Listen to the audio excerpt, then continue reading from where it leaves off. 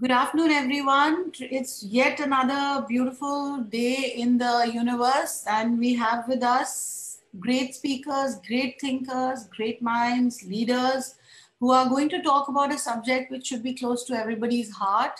I'm Anshu Khanna. I'm a columnist, author, and a big supporter of Furo. I have to start by applauding Rachna for what she's doing and always relentlessly getting great minds like we have today to talk about a subject called peace, political peace. So I'll start. We have three speakers today of great repute. I will start with Dr. Debapriya Bhattacharya. He's a macroeconomist and public policy analyst, a distinguished fellow at the Center for Policy Dialogue, Dhaka, where he was its first executive director. He's been a former ambassador and permanent representative of Bangladesh to WTO and UN offices in Geneva and Vienna.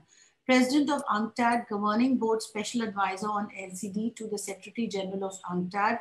Currently, he's a member of the United Nations Committee for Development Policy. He has held a number of short-term visiting positions, including at the UN University Institute of New Technology, Institute of Developing Economics, Tokyo, and the University of Strathclyde, Glasgow. Dr. Bhattacharya has undertaken joint research amongst others with Harvard Business School, University of Manchester, Overseas Development Institute, London, and a large number of research organizations from South Asia. Dr. Bhattacharya is the founding chair of the Southern Voice International Network of Think Tanks, a network of more than 50 think tanks from Asia, Africa, and Latin America. Under the auspices of Southern Voice, he led the pioneering multi-country studies on shaping the 2030 agenda, data deficits of SDG monitoring, and early signals of SDG implementation. He conceptualized the project and led the research team for the first Southern Voice report on the state of SDG. I'm really, really happy to have you here. He chairs the LDC-4 Monitor and Alliance Development Organization, including OECD Development Center and the Commonwealth Secretariat, leading to a number of global studies focused on impact of COVID-19 on LDCs and incentives for graduating LDCs. He has contributed to a number of studies in this area conducted by the WTO, UNESCAP, and the Commonwealth Secretariat. As a civil society analyst, he founded the convener of the Citizens Platform for the SDGs, Bangladesh, network of about 150 development organizations and private sector bodies. At last but not the least, he is the media personality in Bangladesh and a commentator on international media. Welcome to the forum, Dr. Bhattacharya. It's a pleasure to have you here. My first question to you is, India and Bangladesh are possibly big trade partners. As an economist, you'll agree that money and trade can lead to peace and development. Yet we are very, very restrictive about opening our borders. Do you think it's important that we open our borders and allow people from both sides to interact with each other and get to know each other's culture, and maybe that will help bond better for the countries? Well, thank you. Let me first thank Furo Foundation Innovations for inviting me. I think they are doing a splendid job by talking about, peace and politics and the regional issues.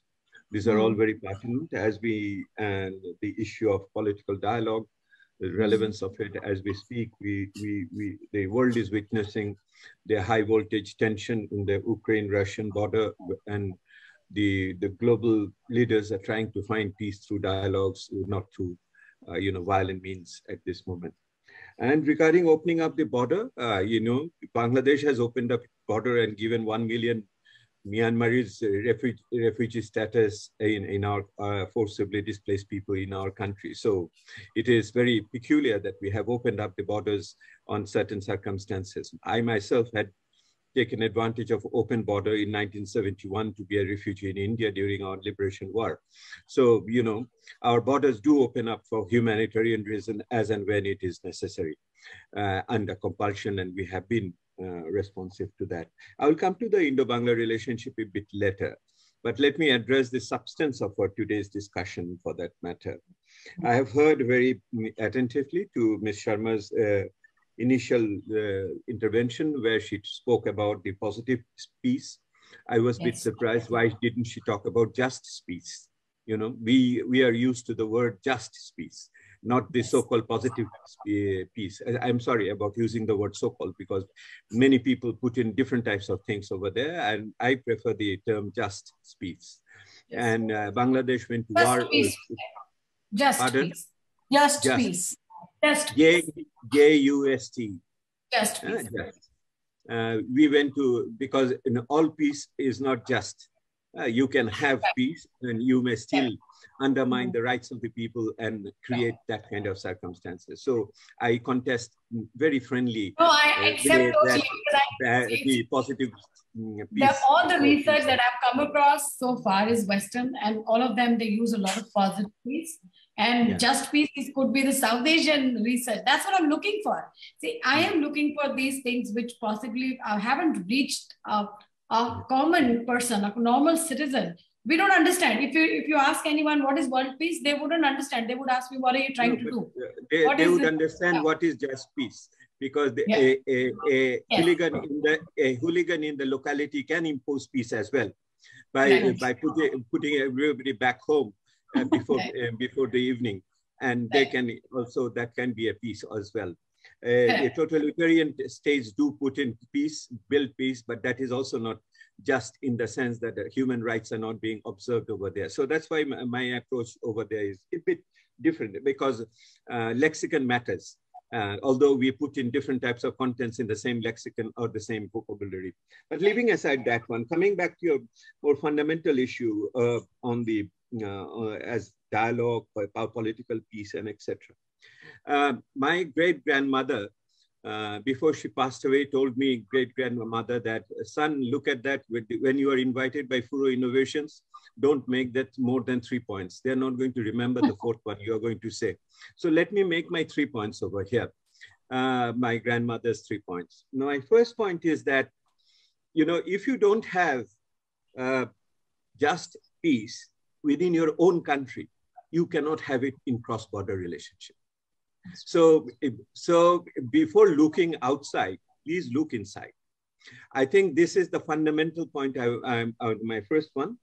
And if within the country, there is no respect for human rights, there is no respect for evidence-based discussion, there is no space for public reasoning, there is no space for pluralism and tolerance to alternative views and dissent, and there is no opportunity to solve social conflicts or political conflicts through peaceful means and in a transparent and accountable fashion, let us not expect peace across the border when we do over there, because the external policy is an expansion or either vertical or horizontal expansion of your internal policy. The means you use to deal with your own citizens is exactly the means you will be using in dealing with other parties across the border. So if you look at SAARC, if it has become dysfunctional, it's one of the reasons is that we have lost democratic quality within our respective countries. And that is my fundamental point in this case. So that will be the issue, that to the SAARC leaders, look at yourself, don't try to criticize others. And from practical reality, SAARC is de facto in comatose, if not dead, because it is the ultimate victim of Indo-Pakistan relationship. If Indo-Pakistan relationship does not get buoyed up through some other different means, then obviously SAARC as a structure is de facto done with. And the Islamabad summit is not going to take place even virtually. The second point which comes along is that the framework and how do you go about it in that. And also I will bring in the SAARC issue over here. The framework on the basis of which the shared value, the shared principles on the basis of which one should go about is the Universal Declaration of Human Rights. Universal Declaration of Human Rights Charter provides space and voice to almost all stakeholders in multi-stakeholder approach, in multinational, multi-ethnic, multi-religious circumstances. And we should be respectful towards that. And that should be the benchmark on which everything else will be done. If you look at the constitutions of each of our countries, they, in principle, at least rhetorically, preaches its allegiance to universal human rights, and we should really live up to our declarations and what our forefathers have promised to deliver. So that should be one of the benchmarks for me, the Universal Declaration of Human Rights. And United Nations is the right place for that, although we have structural issues in the Security Council and etc. elsewhere. The new power balance has not been reflected in the governance of the United Nations. We are aware of that. Nonetheless, it is at least the best we have at this moment over here. The G20s and others which sprung up here and there doesn't have that universal legitimacy which is there with the United Nations, even after everything's said and done. The other benchmark for me is that the new development consensus which we have is the Sustainable Development Goals. The 2030 Agenda of the United Nations, 2015 to 2030, is possibly, which is a good framework for all countries to follow, and also for regional cooperation and regional development, with the commitment that no one will be left behind. If we apply that particular framework, then I would say no country will be left behind in the region. Not only no one, but no country should be left behind. So I would think that if in the future, if you want to regenerate the South Asian spirit of cooperation, then the Sustainable Development Goals provides us a handy mechanism. In fact, in the post-COVID circumstances, in the post-pandemic circumstances, this is possibly the most usable, serviceable, the principles on which we can rebuild our relationship, whether it is about vaccination, accessing vaccines, whether it is accessing health support, whether it is medicines and everything else, apart from other emergency help and building on trade, investment, and other issues over here. My last point, the third point, which you wanted to talk about, Indo-Bangla relationship. And I wanted to start off by saying that all of you, and I sometimes as well, go on telling we have a shared history, culture, etc., etc. We quite often really, I think, romanticize the past. And we always quite often, try to create a mythical shared values and other things over their culture and etc. I'm not quite sure that for South Asia, past is an asset. It may become baggage. I think the asset is our shared future. Future is where we should really focus on, because in this globalized and world, if we look at the geopolitics, and if you look at the bilateral relationship, everything else will unpack itself. If you look at how the technology is coming up, how the technological solutions are breaking barriers, which was unthinkable till the other day, as we speak on this virtual world at this moment with all of you over here. And it is creating a totally new world, which was not perceived by our forefathers in many ways over there. This is where the paradigmatic change has to come with the fourth industrial revolution, haunting us out there in our perspectives over there. So my point is that then who is going to take this leadership and who is going to do all these things? So if in my internal piece, which I am talking about, an internal respect to human rights and other issues. So it is not only that we need to look at more respectfully towards our indigenous communities, Dalits, not only to our religious minorities in our respective countries, not only stop violence against women over there, but I would also add that we need to more carefully or respectfully, caringly look at our youth community. At this moment, if you look at the countries, the educated youth, that new emerging middle class, is possibly one of the most neglected sector. It is not the elites of the country. It is not the poorest of the poor who are under your social safety nets and looked after by different yojanas and other things over there. It is the emerging middle class. It is the educated young people who are really feeling frustrated and feeling despondent, and mental stress is very high, and unemployment rate is much more higher among them than from a general average youth unemployment, which means the more you get educated, the higher is the propensity or the possibility of remaining unemployed or underemployed in certain ways. So my whole, aspiration is to look at this new young community, youth, who are much more smarter than us. They are much more globalized than us. much more outward looking than us. They would, and they were possibly more human and more has shared values, would be the future leader and would come and build this new South Asia and the new world over there. That is where I would like to end. Thank you for giving me the opportunity. Right. I really like this last point of the youth. Go ahead, go ahead. No. So I think we've actually not been able to, I don't think we'll be able to question you on anything, because what your grandmother said is like wisdom all enrolled into one. And you've almost answered all our questions.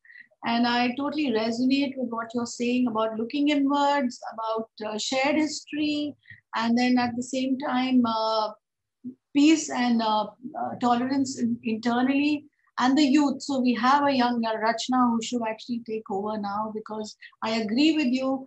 I don't know about your country, but India saw the youth supporting the entire, coming forward during COVID and actually, turning into messiahs, to save all of us who were stuck with COVID at home with nothing to support us with. But having said that, you have been cynical about SAARC and the collapsing relationship. How do you think, you keep talking about external forces coming in, how do you think we can rebuild that and bring SAARC back into what it was supposed to be? Ms. Khanna, thank you. I didn't thank you enough for the generous introduction you gave me. I was not being able to recognize myself, in fact, when you were telling that. But anyway, thank you. I also did not respond to your Indo-Bangla relationship. I may come to that if there is time. I have to run to something else as well. But on the SAARC resurrection, I'm not quite sure that SAARC as a structure is as it was conceived in Bangladesh, in fact, is serviceable in the future under the new circumstances. It is not only about Indo-Bangla relationship. How we are going to deal with the youngest member of SAARC, the Afghanistan, in the future, and which Afghanistan to be invited into it is quite unsure we are about that, you see. And when SAARC was conceived, and initially, in fact, it was conceived from Myanmar to Afghanistan. Afghanistan was not brought in at that time because of their domestic politics. Then it was, as you know, it was brought in, but then Myanmar was never in. And I just wonder if Myanmar was within SAARC, would it have behaved as they have behaved? That's another issue. So one of the, when I look at the SAARC Charter, and I have written on that separately, that one of the issues which we thought is good for SAARC is to avoid bilateral relationship issues. So, and we cannot convene a meeting if not all the head of the states have agreed to that. So those kind of absolute unanimity, is it helpful or not? I don't know. If you look, if you all go on referring to European Union, look at European Union, there is no absolute unanimity with Poland and Hungary now, how they are behaving, as we all know. And so whether that is one principle one would look into.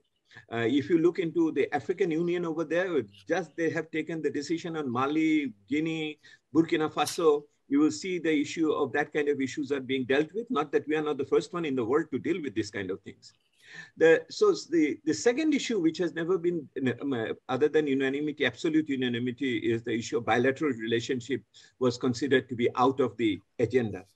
But why won't the country's leaders take advantage of their face-to-face meetings and have tea on the veranda, on the sidelines? So, I have done my stint accidentally in the diplomatic service. And I can tell you, many things happens not in the room. It is on the elsewhere, in the veranda or in the corridor. Or if over your, in the evening receptions and everywhere else. That is where usually you cook your policies. I'm pretty sure Mr. Kamaluddin in his own way has done it. And so why didn't we put in those kind of sideline discussions as it goes? And this is a normal practice in G20 and elsewhere, and in United Nations. So I think SAARC needs some structural restructuring before it gets to at all revived and up to the speed. So who would do that? I mean, who would you How who do we encourage or approach or push? Ms. Sharma, have you given this question to South Bloc? Not yet. In your country, your foreign ministry? Not yet. I would love to do that. Instead of giving this question to me, I think you should take it to your South Bloc mandarins. They would have a better answer than myself. Right. I'll do that. Yeah. So now, since you have to write somewhere, there's no point that you start something and because there's one door closed, you don't open the other one. The idea is to keep knocking the doors. I'm sure somebody will open the door. I am very much with you. I am very much with you. I'm just telling where the key lies to the door. No, you are definitely with us. That's why you have come on our platform. We are grateful for that.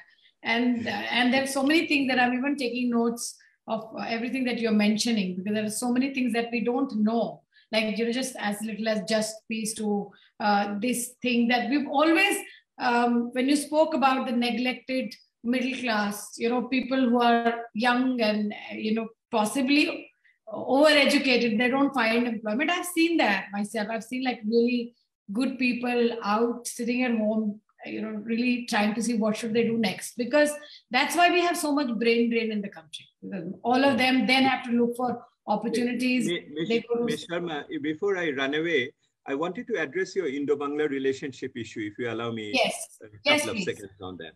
You see, Indo-Bangladesh relationship is undergoing, I think, a metamorphosis, in the sense that I would say that new situation in the relationship is emerging.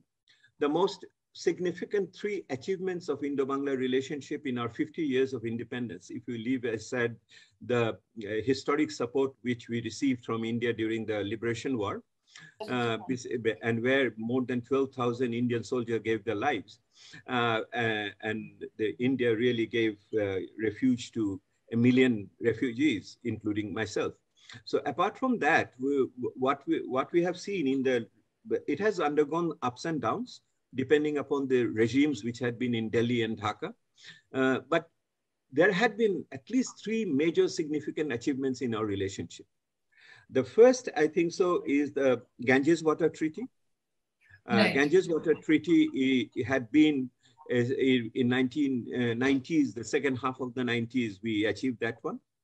Number 2 is the Land Boundary Treaty, where all these, chitmahals which was landlocked points which have been exchanged and they're redrawn with India. It is a great success of the post-2000. And the third, we also have made significant progress in not allowing each other's soils for insurgencies directed to other countries on peace and security. I think I would single out these 3 major achievements in Indo-Bangla relationship in the last 20 years in that way: Water Treaty, Land Boundary Treaty, and consensus on anti-terrorism activity directed to other countries. So if you see the current relationship as it is there, there is an outstanding agenda which we need to address. It is in the mind of the Bangladeshis. There is a huge, strong perception that what Bangladesh has done for India, India has not adequately reciprocated to its country. So it concerns that how we have uprooted all the Indian source insurgencies from our country. It has not been reciprocated adequately by other issues in the bilateral relationship. First and foremost is the Tista Water Treaty. So we are not getting enough water through Tista, and a bilateral resolution of that problem is not there. We know that how the water issue is also an interstate problem in India, but nonetheless, we have been told that the center wants it, West Bengal Didi doesn't want it. So we have gone through this ping pong quite a lot. But the Tista Water Treaty is one of the critical things which has to be resolved. The second issue on the mind of the Bangladeshis vis-a-vis India is the issue of border killing. We all know during the nights there had been smugglers going around on this and the other side, particularly cattle traders and etc. But that does not necessarily mean we will have to use disproportionate, means over here. You don't need to. We all use taser guns and other things nowadays, smoke bombs, sound grenades. Why do you have to fire real bullets, live bullets in that way? So joint security, joint patrolling and other things are very much on the line. Indian sides also people die on this kind of things. But there, we have opened border huts 5 kilometers on both sides to do trade and commerce. But still, the border killing is a very, very emotional issue in Bangladesh on that. So there are outstanding issues. But there are new issues which are coming up. The new issue is that Indo-Bangla relationship is being reshaped, although SAARC is not there, but we have BBIN, Bangladesh, Bhutan, India, and Nepal, or BIN, Bangladesh, Bhutan, Nepal, and India, because in Nepal, Bhutan somehow opted out from the regional automobile agreement for sustainability issues, pollution issues. So the future of Bangladesh and India relationship lies in creating a comprehensive economic partnership agreement.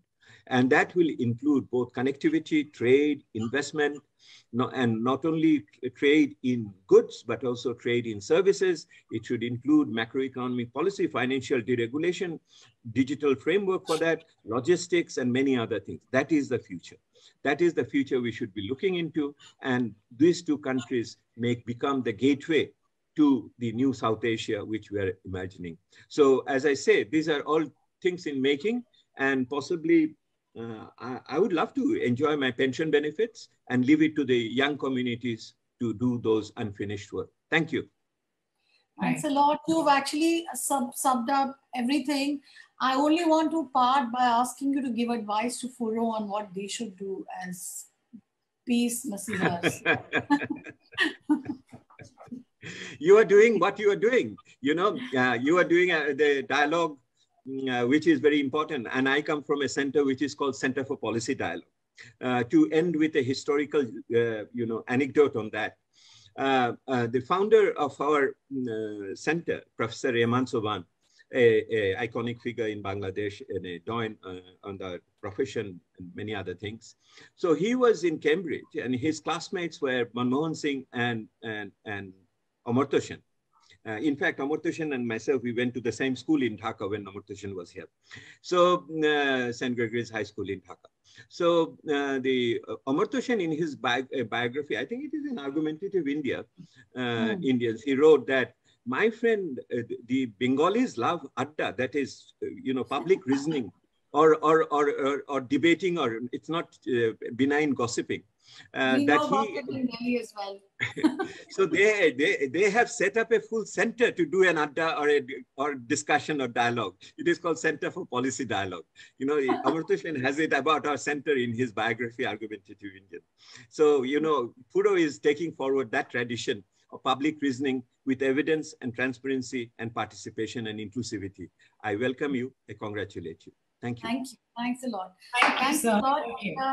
And what would be the advice that if you had to give an advice to the world leaders and to the leaders of SAARC?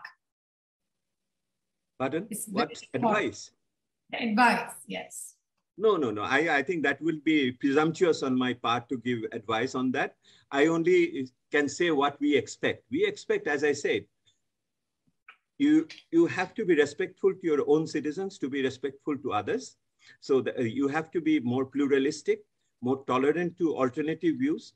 If it has to be a relationship of trust, and it has to be a relationship of mutual respect, and mutual respect means that your agenda is no less important than my agenda. If you think your agenda is more important than my agenda, then we are not having a common basis for going forward at this moment. So I think that is the point. And don't use that external. We should all understand that politicians quite use their external relationship for domestic consumption. So we should be able to find out what is for domestic consumption, will it create indigestion or not? So that will have to be throughout. And that's our role as a civil society and as the those who are involved in civic activism, public reasoning, including the private sector, to point out that every other time. I can only say what we should be doing. I cannot much say about what they should be doing, but they should learn from us as well. Thank you. Thank you, sir. That was a very polite way of giving us a lot of work to do. You've already given me like a couple of things to do here, and I've taken notes. So these are the things to do in next quarter. But I assure you that I will try my best to at least execute most of them, and then see if we can come back to with some results. Say, okay, you know, this is what happened. How do we take this forward? Please always be, you know, as supportive as you are to us today, so we can take this forward.